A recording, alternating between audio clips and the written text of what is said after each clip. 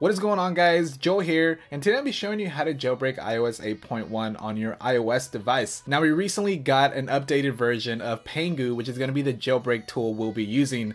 Now, Pangu was released about a week and a half ago to jailbreak iOS 8.1, but it did involve a couple of steps, including SSHing to your device, which is pretty easy to do, but may be a little difficult for some users. So I decided to go ahead and wait it out until they release this new updated version, which is going to be also the English version of the jailbreak tool. So now that it is available, I'm going to show you how to jailbreak your iOS device.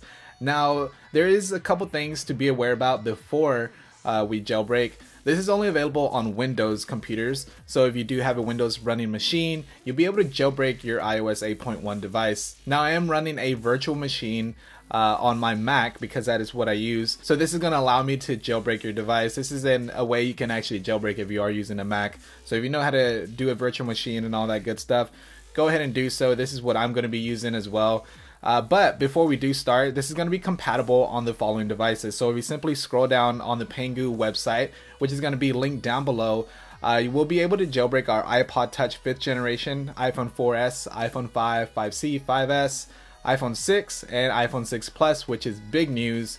That is what I'm going to be jailbreaking. I'm going to be jailbreaking my iPhone 6 Plus, which is my daily driver at the moment. Now, it's also available on the iPad mini 2 and 3, and also, of course, the regular iPad mini, which is non-retina. Also, the iPad, iPad Air, and iPad Air 2. So all we got to do is go to this website. Again, I'll leave the link down below. Go ahead and click on download, and then you'll go ahead and download the jailbreak tool. I have it here on my desktop.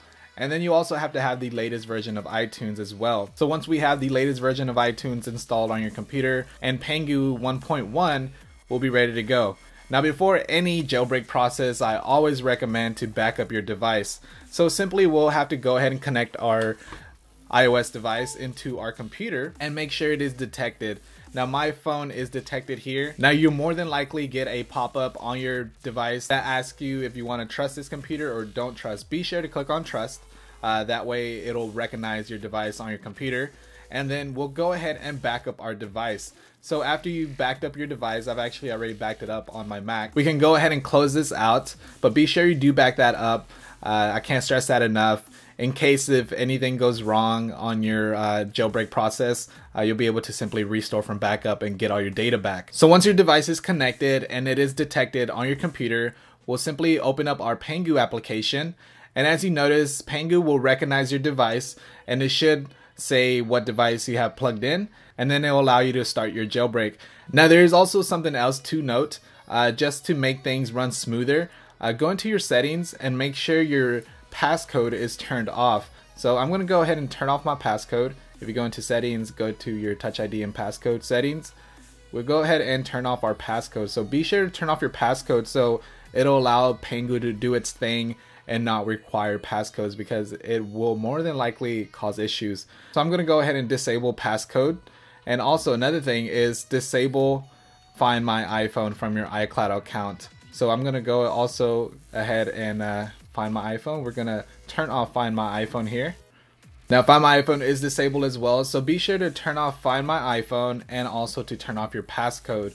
After you do that, we'll be ready to start your jailbreak. So go ahead and click on Start Jailbreak. Now, after we click on Start Jailbreak, it does give you some things to be aware about and some other directions to follow. So as you see here, we've already done a couple of these steps, but the one step we need to do now is go ahead and switch our device into airplane mode. So this will allow you to significantly increase a success rate of the jailbreak. So you'll simply go ahead and open up Control Center and then enable airplane mode.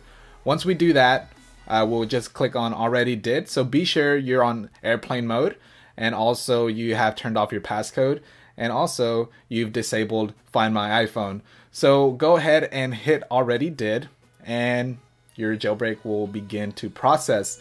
Now on this part, we'll just let it sit, let it do its thing, and we'll be back once this is over with.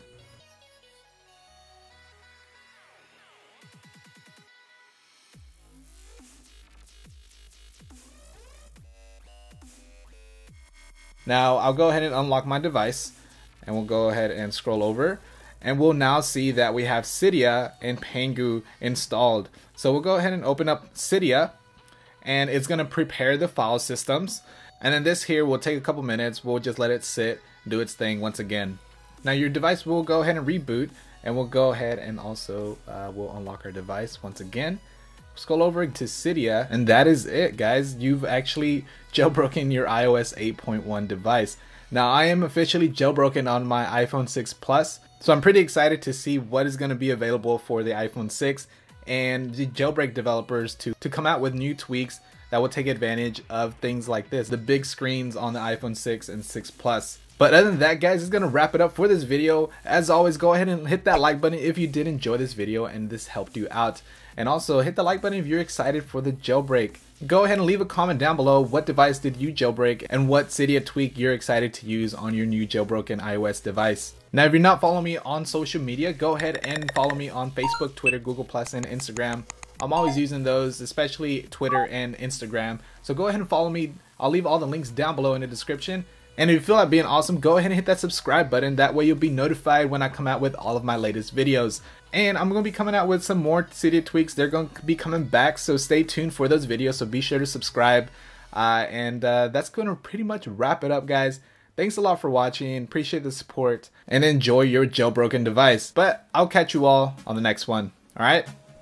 Peace!